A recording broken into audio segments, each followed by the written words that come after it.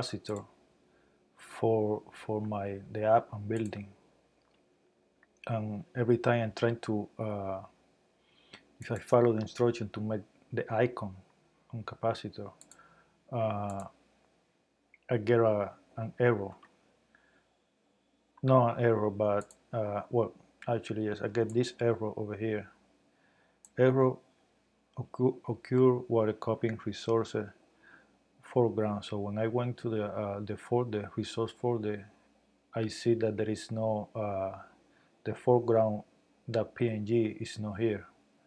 So I went online and I Google error while creating, and then I found this page from the Android developers that you actually can do the app icon, right from the Android Studio right here. So I'm gonna show you how I did it. I'm not aware of any solution right now from the capacitor from Ionic developers. So you can try this. Maybe it's gonna work for you. It worked for me. As you can see, I have the icon here, but we're gonna change this one to for. This is an app I'm developing right now, so we're gonna change this icon for another one. What you have to do is go into Android Studio. You follow this instruction. In the project window, select Android view. We're gonna do that now. Project is right here, Android. So we're already there. Go to the app.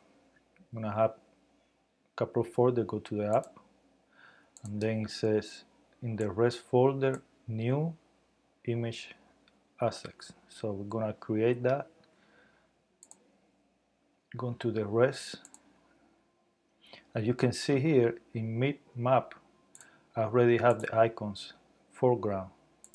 Before was the Ionic icon, so I already changed it for this one. You can see here.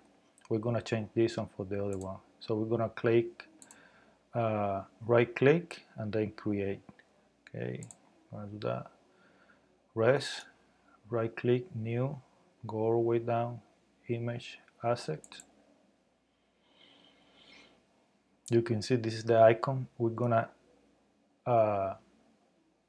upload a new icon. You go to Path, open where you have the new icon. I would recommend the 512 by 512. Open. It's already here. We're gonna go next. Finish. And there you go. You go now to foreground. It should be this one now. Close this one. Double click. This is the new icon. Now you're gonna have to restart the whole emulator again. Usually with this button, apply changes and restart, it should work, but sometimes it doesn't. So let's try this one first. Otherwise we're gonna do build the whole app again. And there you go. This is the icon now.